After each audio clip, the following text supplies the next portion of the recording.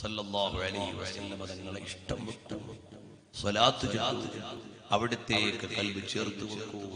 എത്ര മനോഹരം, എത്ര ധന്യം! പകലുകൾക്ക് എത്ര ചാരുത, രാവുകൾക്ക് എത്ര ശോഭ, ഉറങ്ങുമ്പോൾ എത്ര ചന്തം, ഉണരുമ്പോൾ എത്ര ആനന്ദം. അതാണ് ഹബീബ് റസൂലുള്ളാഹ്. അല്ലാഹു തആല നമ്മുടെ ഒക്കെ ഖൽബിൽ മഹബ്ബത്ത് തരട്ടെ. മുത്തുനബി സല്ലല്ലാഹു അലൈഹി വസല്ലം തങ്ങളെ ഉള്ളറിഞ്ഞ് ഇഷ്ടം വെക്കുന്ന മുഹിബ്ബീങ്ങളിൽ അല്ലാഹു നമ്മളെ ഉൾപ്പെടുത്തി തരട്ടെ. മഹാനായ ഇക്രിമ റളിയല്ലാഹു അൻഹു കൂട്ടുകാരോട് ചോദിക്കുകയാണ്, ഓ സ്വഹാബാ, ഞാൻ നാളെ പോവുകയാണ് നബി സല്ലല്ലാഹു അലൈഹി വസല്ലം തങ്ങളുടെ അടുക്കലേക്ക്. നിങ്ങൾക്ക് വല്ലതും പറയാനുണ്ടോ? മഹാന്മാരായ സ്വഹാബത്തിനോട് ചോദിക്കുകയാണ്. സ്വഹാബത്ത് പറയുന്നു, ഞങ്ങൾക്ക് വേറൊന്നും പറയാനില്ല. അസ്സലാമു അലാ റസൂലില്ലാഹ്. ഹബീബായ മുത്തുനബി തങ്ങളെ അഥവാ ഇക്രിമ റളിയല്ലാഹു അൻഹു പറയുന്നത്, ഞാൻ നാളെ ഈ യർമൂക്കിൽ വെച്ച് ഷഹീദാകും. ഇവിടുന്ന് ഷഹീദായിട്ട് ഞാൻ പോകുന്നത്, അഥവാ എന്റെ ആത്മാവാണ് ഞാനെന്ന് പറഞ്ഞാൽ, ഇന്നത്തെ നമുക്ക് തിരിയാതെ പോകുന്നത് ഈ ആത്മാവാണ്. ഇനി അത് വിശദീകരിക്കാൻ നേരം പോരാ.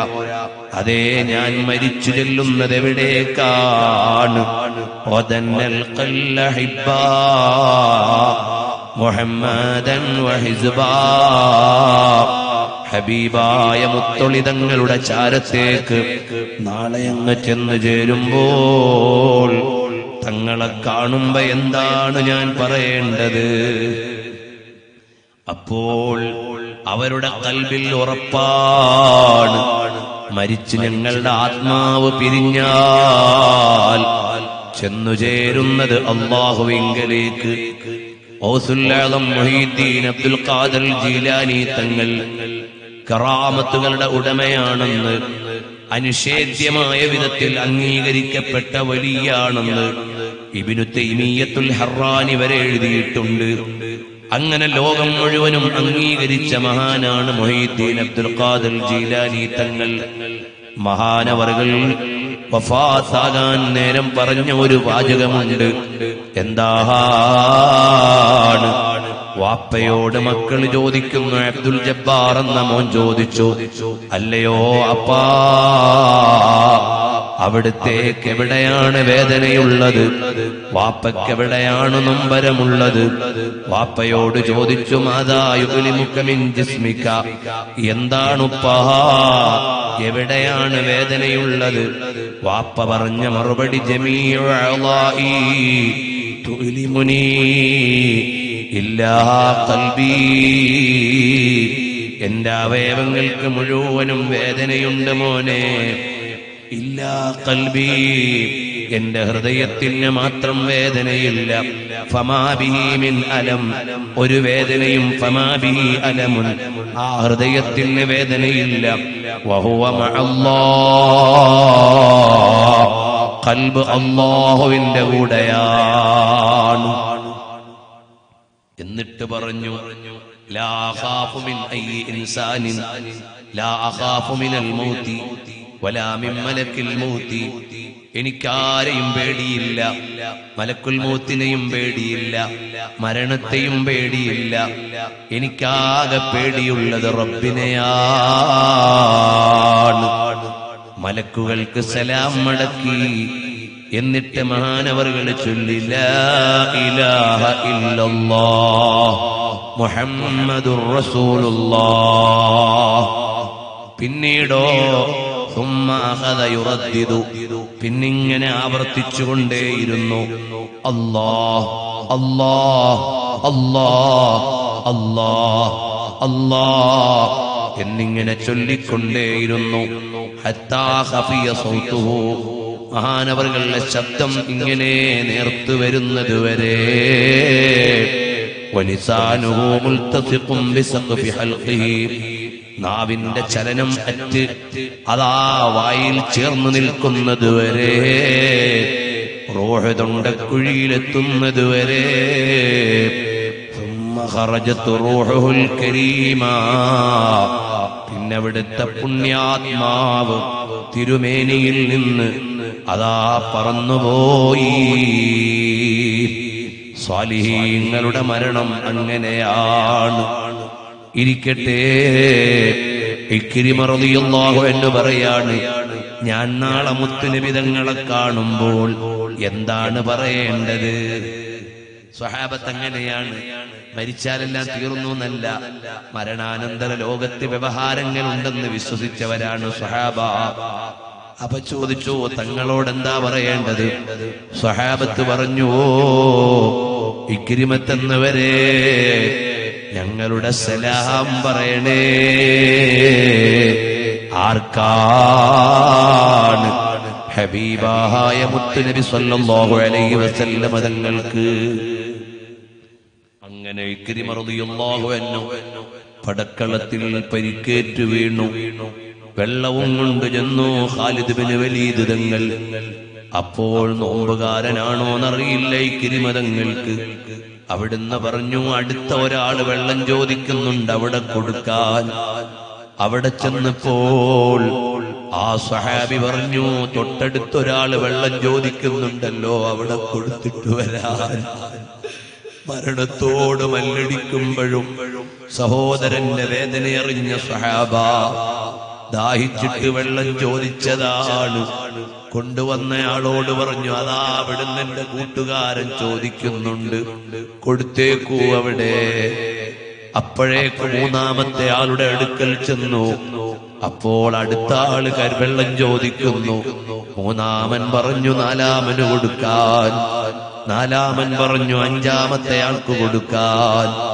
അഞ്ചാമത്തെ ആള് പറഞ്ഞു ആറാമത്തെ ആൾക്ക് കൊടുക്കാൻ. ആറാമത്തെ ആളുടെ അടുക്കലെത്തുമ്പോഴേക്ക് അവര് ലോകത്തോട് വിട പറഞ്ഞു പോയി. തിരിച്ചിങ്ങനെ വന്നു അടുത്ത ആളുടെ അടുക്കലേക്ക്. അവരും വിട പറഞ്ഞു പോയി. അടുത്ത ആളുടെ അടുക്കലേക്ക് മടങ്ങി വന്നു. അടുത്ത ആളും മരണപ്പെട്ടുപോയി. അവരെല്ലാം പരസ്പര സ്നേഹം കൊണ്ട് സ്വന്തം ദാഹം മറന്ന് കൂട്ടുകാരന്റെ ദാഹം പരിഗണിച്ച് ആരും വെള്ളം കുടിച്ചില്ല. പക്ഷേ അവർക്കാവോളം വെള്ളം കിട്ടുന്ന വീട്ടിലേക്കാണ് അവര് പോയത്. അതല്ലേ ഫറാദീസുൽ ജിനാൻ. അവര് സ്വർഗം കണ്ടവരാണ്. സ്വർഗത്തിലെ പാനീയത്തെ മോഹിച്ചവരാണ്. സ്വർഗത്തിലെ പറുദീസയിലേക്ക് കണ്ണെറിഞ്ഞവരാണ്. ഇവിടുത്തെ ആനന്ദം മറന്നവരാണ്. ചെറുപ്പക്കാരാ, ഹറാമുകളിൽ വീണു പോകണ്ട, വൃത്തികേടുകളിൽ അകപ്പെട്ടു പോകണ്ട. എല്ലാവരും എഴുന്നേറ്റടുത്തേക്ക് വരുമോ? പ്രായമുള്ള ഉപ്പമാർ, രോഗികൾ, ക്ഷീണമുള്ളവർ, അവർക്കൊക്കെ ഇരിക്കാം. അല്ലാത്തവരൊക്കെ ഒന്നടുത്തേക്ക് വന്നാൽ. പ്രിയമുള്ളവരെ, നമ്മളേത് ലോകത്താണ് ജീവിക്കുന്നത്? നമ്മെ നിരീക്ഷിക്കുന്ന ഒരു റബ്ബില്ലേ? നമ്മൾ എന്തു ചെയ്താലും അവൻ അറിഞ്ഞുകൊണ്ടിരിക്കുകയല്ലേ? ഖാലിഖായ റബ്ബിനെ മറക്കണ്ട. രാജാതിരാജനായ റബ്ബിനെ ഓർക്കാതെ ജീവിക്കണ്ട. നമ്മളെല്ലാം ഇവിടുന്ന് യാത്രയാകേണ്ടവർ, ഇന്നല്ലെങ്കിൽ നാളെ പോകേണ്ടവർ. ഇവിടെയല്ല മോനെ സ്വർഗം. ഇത് സ്വർഗം പണിയാനുള്ള, കർമ്മം ചെയ്യാനുള്ള സ്ഥലമാണ്. സ്വർഗം നാളെയാണ് കിട്ടുക. നീ വിചാരിച്ചു ഇവിടെയാണ് സ്വർഗമെന്ന്. അതുകൊണ്ട് കണ്ട ആനന്ദത്തിന്റെ എല്ലാം പിറകിൽ പോയി പോവരുത്. തൗബ ചെയ്തോ, തൗബ ചെയ്തോ. ഖാലിഖായ റബ്ബിനോട് മാപ്പിരുന്നോ. ഒരു ശക്തിക്കും നമ്മളെ തോൽപ്പിക്കാൻ കഴിയില്ല. അംഗബലം കൊണ്ടല്ല നമ്മൾ ഇന്നലകളിൽ ജയിച്ചത്. ആയുധബലം കൊണ്ടല്ല നമ്മുടെ വിലാസം നേടിയത്. ലോകശക്തികൾ നമ്മുടെ കൂടെ നിന്നത് കൊണ്ടല്ല നമ്മൾ ജയിച്ചത്. നമ്മുടെ മുൻഗാമികളുടെ ഉള്ളിൽ ഉറച്ച ഈമാനാണ്. പതറാത്ത ആദർശബോധമാണ്. ഹബീബായ മുത്ത് സല്ലല്ലാഹു അലൈഹി വസല്ലം തങ്ങളോടുള്ള ഇഷ്ഖാണ്. ആ ഇഷ്ഖിൽ നമ്മളൊന്ന് വിരാജിച്ചുകൊണ്ട് മുത്തുനബി തങ്ങളിലേക്ക് കൽബ് ചേർത്ത് അല്ലാഹ്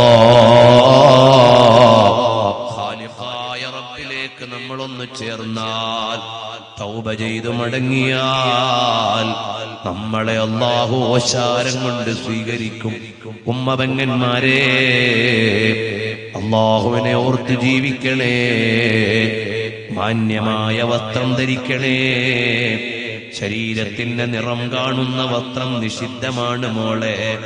ശരീരത്തിന്റെ വണ്ണ വലിപ്പം അന്യപുരുഷന്മാര് കാണുന്ന വസ്ത്രം ധരിക്കൽ തെറ്റാണ് മോളെ. മറ്റുള്ളവരാകർഷിക്കുന്ന വിധം അന്യപുരുഷന്മാരെ അട്രാക്ട് ചെയ്യുന്ന വസ്ത്രം ധരിക്കല് തെറ്റാണ് മോളെ. ഇരുചക്ര വാഹനങ്ങളിൽ ടൈറ്റ് ഫിറ്റ് വസ്ത്രം ധരിച്ച് ഹയാ ഇല്ലാതെ അങ്ങാടി അലയുന്നത് നല്ലതല്ല മോളെ. ഇതെനിക്കെന്തെങ്കിലും നഷ്ടമുള്ളത് കൊണ്ട് പറയുകയല്ല. നമ്മൾ എവിടെ പോകേണ്ടവരാണ്, മരിച്ചു ചുട്ടെറിയപ്പെടേണ്ടവരല്ല. എവിടെയോ നമ്മളെ ചമ്പലാക്കപ്പെടേണ്ടവരല്ല. എവിടെയോ കുഴിച്ചിട്ടാൽ തീരുന്ന ജീവിതമല്ല. നമുക്ക് നാളെ ഒരു ജീവിതമുണ്ട്, പുനർജന്മമുണ്ട്, വിചാരണയുണ്ട്. നാളെ നമുക്കൊരു സ്വർഗം, നല്ലവർക്കൊരുക്കി വെച്ചൊരു സ്വർഗമുണ്ട്. ആ സ്വർഗം വിശ്വസിക്കുന്നവരോടാണ് ഞാൻ പറയുന്നത്. തെറ്റ് ചെയ്യുന്നവർക്ക് ശിക്ഷയുടെ വീട് നരകമുണ്ട്. അതറിയുന്നവരോടാണ് ഞാൻ പറയുന്നത്. അതല്ല മരണത്തോടെയെല്ലാം തീർന്നു, ഇവിടെയുള്ളതേ ഉള്ളൂ എന്ന വിശ്വാസമുള്ളവരോട് ഇപ്പോൾ ഇവിടെ ഞാൻ സംസാരിക്കുന്നില്ല.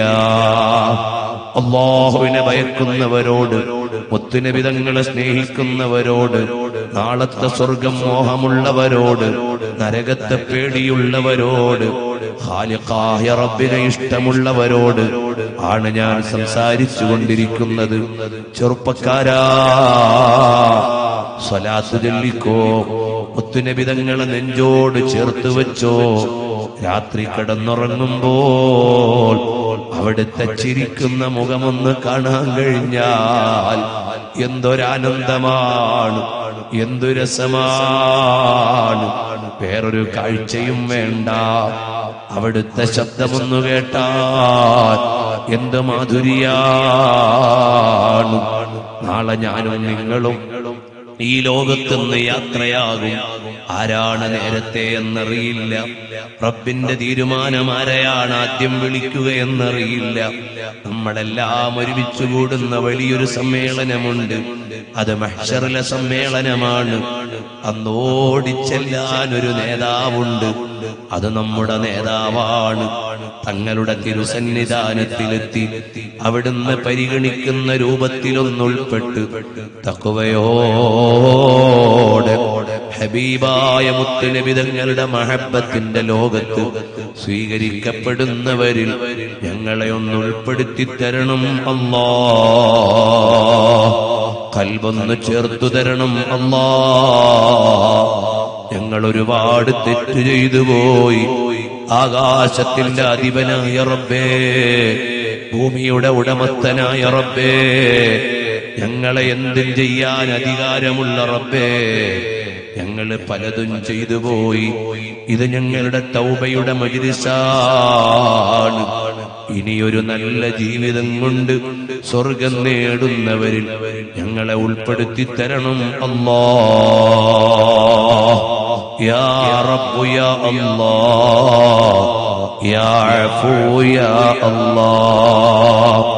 ഇൻഷാ അല്ലാഹ് നമുക്ക് 2-3 സ്വലാത്ത് ചൊല്ലി അല്ലാഹുവോട് ദുആ ചെയ്യാം.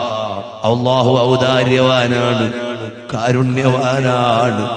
അവനെത്ര വിട്ടുവീഴ്ചയുള്ളവനാണ്. നമ്മൾ കുരുത്തക്കേട് കാണിച്ചാൽ, വാപ്പയെ അനുസരിക്കാതെ 3 ദിവസം നിന്നാൽ വാപ്പ പറയും ഈ വീട്ടിൽ കയറണ്ട, എന്റെ ഭക്ഷണം കഴിക്കണ്ട, പൊയ്ക്കോടാന്ന് പറയും. പക്ഷേ റബ്ബിനോട് എത്ര തെറ്റ് ചെയ്തിട്ടും നമ്മുടെ ഭക്ഷണം റബ്ബ് മുടക്കിയില്ല. നമ്മുടെ ആയുസ്സും അല്ലാഹു വലിച്ചില്ല, റൂഹവൻ പിൻവലിച്ചില്ല, നമ്മുടെ സംസാരശേഷി അവൻ നഷ്ടപ്പെടുത്തിയില്ല, നമ്മുടെ കൈകാലുകളുടെ ശക്തി അവൻ കെടുത്തിയില്ല. അവൻ എത്ര ഔദാര്യവാനാണ്! എത്ര ഹറാമ് കണ്ടിട്ടും കാഴ്ച റബ്ബെടുത്തു കളഞ്ഞെങ്കിൽ പോയില്ലേ. അല്ലാഹു എത്ര ഔദാര്യവാനാണ്! എത്ര സിനിമാ ഗാനം കേട്ടിട്ടും കാഴ്ച റബ്ബ് നഷ്ടപ്പെടുത്തിയില്ലല്ലോ, ഔദാര്യം കൊണ്ട് വെച്ച് തന്നേക്കുകയാണ്. എത്ര തോന്നിവാസത്തിലേക്ക് നടന്നു, കാലിന്റെ ശക്തി റബ്ബെടുത്തു കളഞ്ഞാൽ പിന്നെ നമ്മൾ അനങ്ങുമോ? ഇല്ല. എത്ര ഔദാര്യവാനാണ്! എല്ലാം വിട്ടു തന്നേക്കുകയല്ലേ. ആ റബ്ബ് നമുക്ക് ഔദാര്യം ചെയ്യുന്നവനാണെന്ന പ്രതീക്ഷയോടെ തൗബ ചെയ്ത് റബ്ബിലേക്ക് മടങ്ങി തഖ്വയോടെ ജീവിക്കണമെന്ന് ഞാൻ എന്നോട് വസിയ്യത്ത് ചെയ്ത് നിങ്ങളെ അത് കേൾപ്പിച്ച് ഈ രാത്രി അല്ലാഹുവിങ്കൽ സാക്ഷിയാണ്, ഈ നിമിഷം റബ്ബിങ്കൽ സാക്ഷിയാണ്. ഞങ്ങളുടെ കൽബൊന്നു നന്നാക്കി നീ ഞങ്ങളെ ഹിദായത്തിന്റെ അൻവാറുകൾ കൊണ്ട് നിറച്ച് നിന്റെ മുത്തഖീങ്ങൾക്ക് നൽകിയ ഓശാരം ഞങ്ങൾക്ക് നീ നൽകണം അല്ലാഹ്. സ്വലാത്ത് എല്ലാവരും സ്വലാത്ത്